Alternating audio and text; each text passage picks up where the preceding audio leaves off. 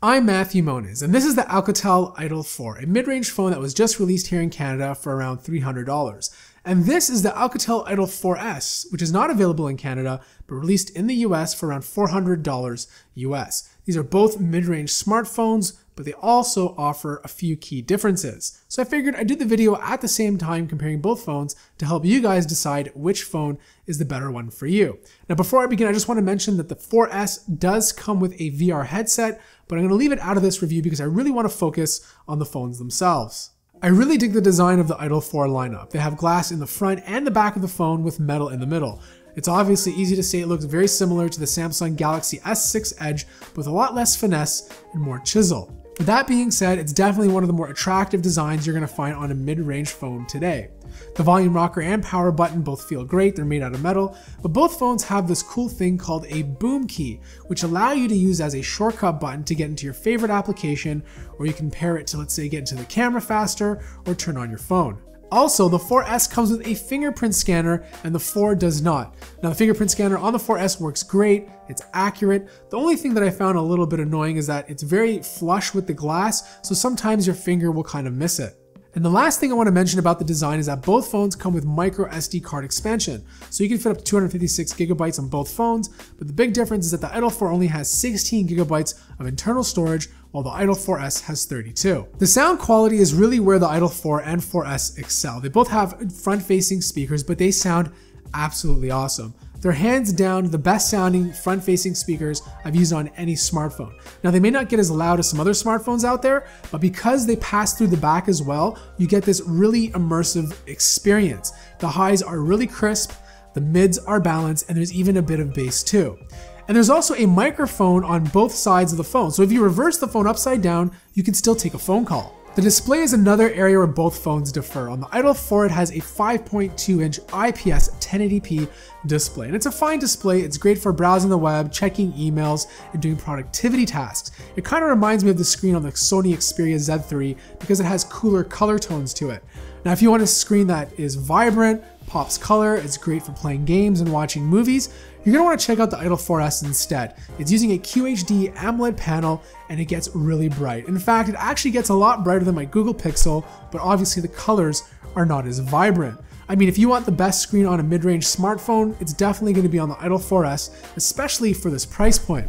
Also, the Idol 4S comes with an ambient display, so anytime a message or a notification comes in, it will quickly light up when you pick up the phone or when it's on your desk. In terms of performance, both phones are using Snapdragon 600 series CPUs. The Idol 4 has a 617 with 2 gigabytes of RAM, and I found the overall performance to be a little slow. There was a lot of stutter, there was a little bit of lag, and I just didn't find it to be the most fluid experience. Now, if you're gonna be gaming with this phone, I definitely suggest looking more towards the 4S, but if you're just doing light things like browsing the web, productivity tasks, the Idol 4 is fine. Now, the Idol 4S is using a 625, so it's a little bit beefier, and it also has 3 gigabytes of RAM, which is much better for multitasking.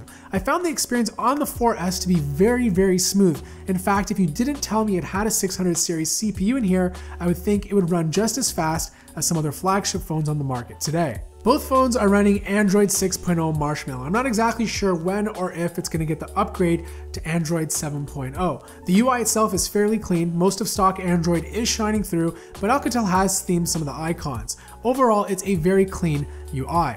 However, Alcatel has included some of its own gestures. For example, if you turn the phone over, it will mute the call, or if you put gloves on, there is a glove mode, which is fantastic for the wintertime, and it also has double tap to wake up, which I found to work very good on the Idol 4S, but quite delayed on the Idol 4. The battery life on both devices are not too impressive. I was barely making it through the entire day with the Idol 4. I was getting about 2.5 to 3 hours of screen on time with its 2610 mAh battery.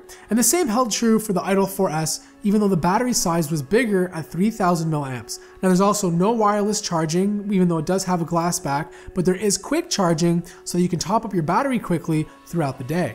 And last, let's just talk about the camera. The Idol 4 has a 13 megapixel camera with an f2.0 aperture. That's why it's able to sit flush on the top of the phone, whereas the Idol 4S has a 16 megapixel shooter with the same size aperture.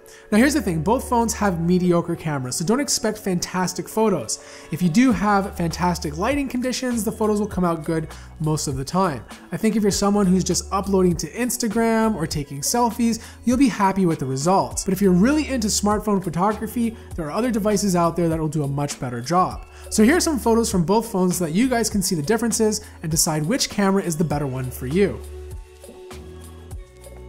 Also, I just want to mention that the Idol 4 only shoots video at 1080p, whereas the Idol 4S is capable of shooting video at 2160.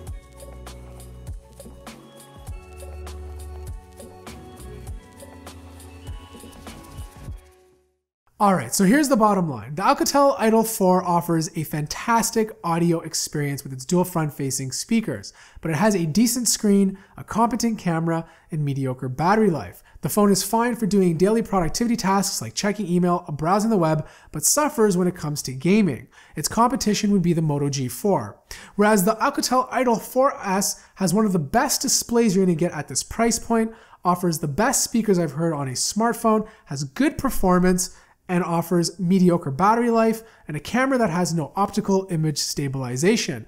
Also, the Idol 4S is $400 US, which puts it directly in line with the OnePlus 3 and ZTE Axon 7, which I feel offer better performance. So that wraps up my review of the Alcatel Idol 4 and 4S. Let me know what you guys think of these phones in the comments below. And if you have either one, let me know what you like or dislike about them. I want to thank everyone out there for watching this video. If you enjoyed it, feel free to hit that like button. If you're new to the channel, subscribe. And as always, I will see you in the next video.